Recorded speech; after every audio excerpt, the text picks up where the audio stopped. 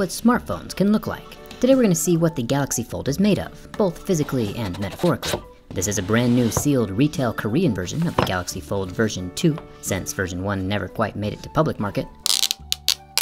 Maybe if we bend this fold backwards far enough in the wrong direction, we can snap it into 2 phones instead of just 1. You never know, this phone of the future has many warnings for us. Avoid pressing too hard on the screen, only tap it lightly. The phone is not water or dust resistant, and don't allow any foreign objects into it.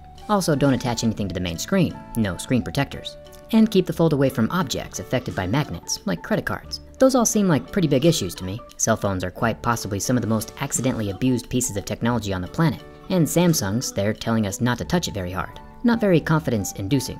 Before we commence the first fold, let's see what's inside the box. The Galaxy Fold also comes with a case, a very thin layer of carbon fiber material that just snaps onto either half of the phone. I guess any protection is good protection. And underneath that we have the wireless Galaxy earbuds and the normal USB-C charger. Let's get back to the fold. Right off the bat, this thing definitely feels good. It feels solid, well engineered, and very well planned out. Even without folding it yet, there is a visible crease running down the center of the display. It's not as visible when the screen is turned on, but still definitely there. Now this is only the second folding smartphone I've ever come across in real life.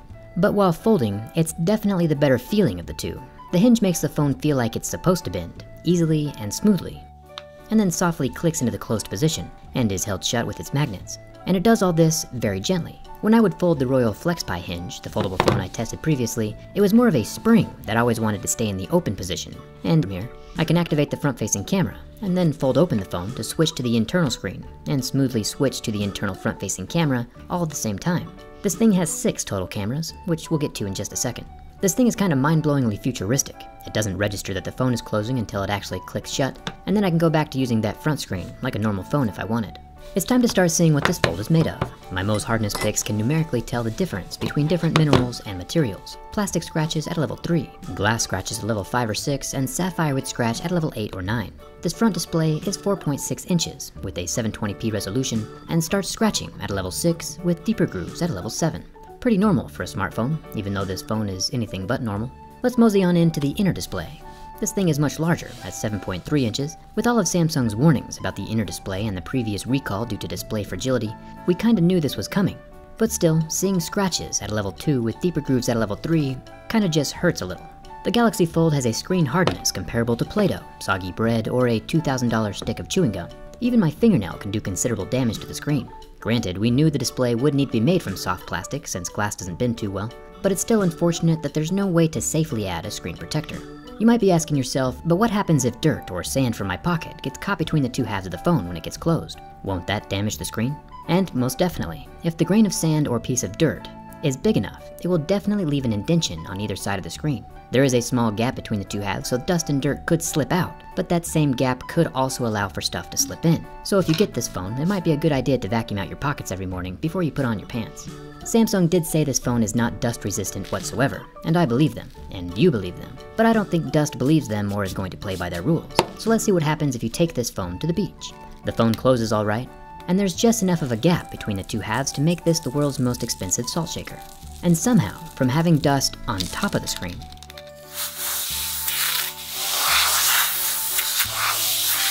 there's now sand permanently grinding inside of the phone hinge, which is unfortunate. The screen has a few new minor nicks, scratches, and divots, but it's still amazing how quickly the dust got inside the phone. I understand this was a lot of little rocks, but still, the phone's only been alive for about 5 minutes. I thought the newly added hinge lips were supposed to help keep dust out, and they don't seem to be working too well. Samsung says they mimic the precision of watch mechanics, with a lot of little gears inside for smooth articulation.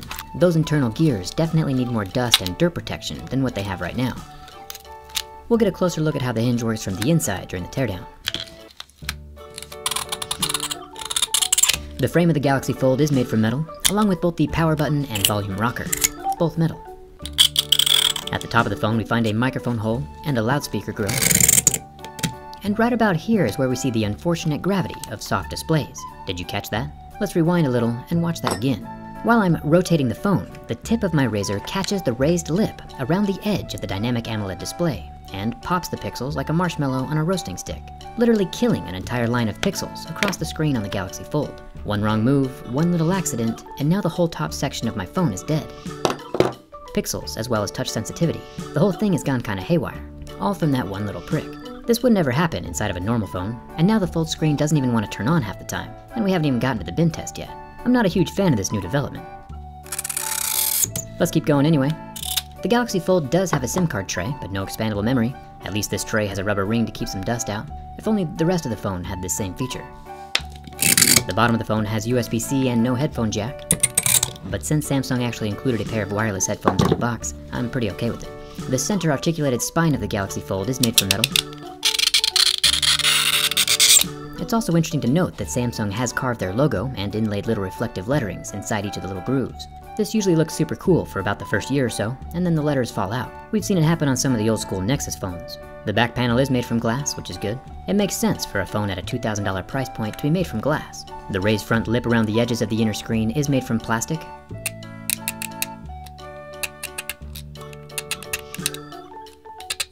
We call this lip Marquez's fault, because it's Marquez's fault. If we make our way around to the backside, we get the triple camera lens setup, and it's covered with glass. The 16 megapixel wide-angle camera up top, the 12 megapixel normal camera in the center, and the 12 megapixel telephoto zoom camera on the bottom. Then over here on the front side of the closed phone, the 10 megapixel exterior selfie camera is also protected by glass, along with a metal earpiece grill.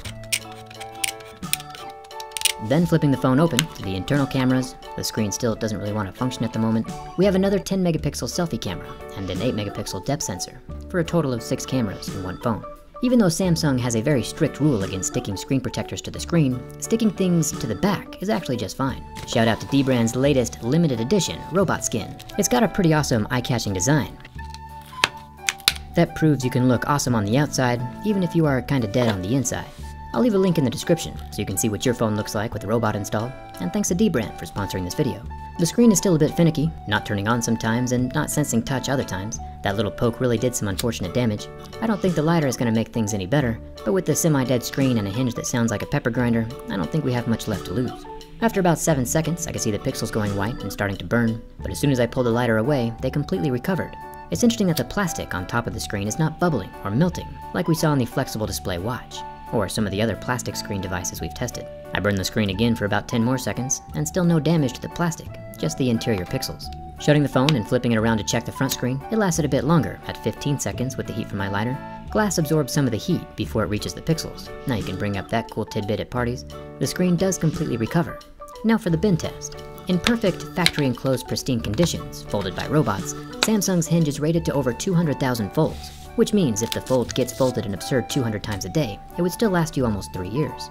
In a non-pristine environment, of course, and one contact with a spoonful of dirt, it lasts about 20 folds before the hinge starts sounding like a crumpled up bag of potato chips. But let's say we were to accidentally on purpose bend the phone the wrong direction. We already know that the Royal Flex Pie survived for a while even after the hinge broke, so let's see what happens to the Galaxy Fold. Flipping the phone around to bend it backwards, and I apply some force. Surprisingly, the hinge remains intact. This is kind of a huge surprise. The last folding phone snapped backwards pretty easily, and even the iPad Pro broke easier than this. Samsung's Galaxy Fold might have a few glaring weak points, but the articulating